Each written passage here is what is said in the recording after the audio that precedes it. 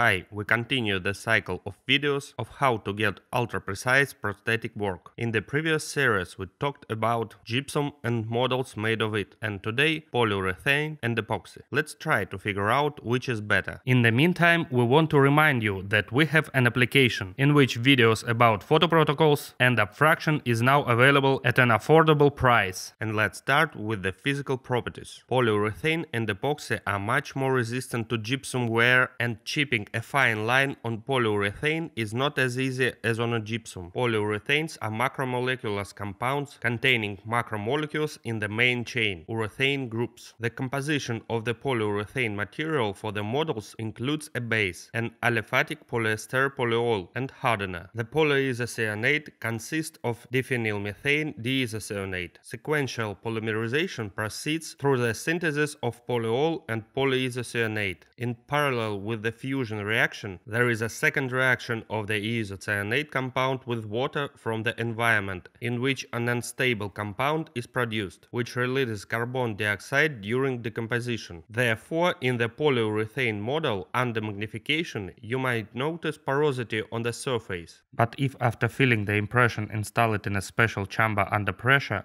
then porosity can be practically avoided. According to studies, polyurethane is much stronger than gypsum. It reproduces detail of an impression of 1–2 micron in size, which means it can accurately display the surface if the doctor is not sure of the ideality of his preparation, and may, for example, a concave finishing line, and the restoration will be made as precise as possible. Compared with other materials, polyurethane has the biggest shrinkage, but when recalculating this shrinkage on a 5 mm surface, this change in size in the case of gypsum is about 1.55 microns, and for polyurethane already 2 times bigger, 2.8 microns, which of course will not be seen by any technician or doctor in their microscopes. The working time is about 2–3 minutes and the final polymerization in 1.5 hours, and you can immediately work, while for recommendation on the time of the working with gypsum, see our videos. A model made of polyurethane can also be treated with a steam jet and antiseptic, without affecting its dimensional stability. The disadvantage of the polyurethane material for model is the high cost and the short life cycle of opened package of material due to the self-hardening of the components in the package. Therefore, the casting of such models for single crowns is not profitable. Another disadvantage is the connection with polyether impression materials.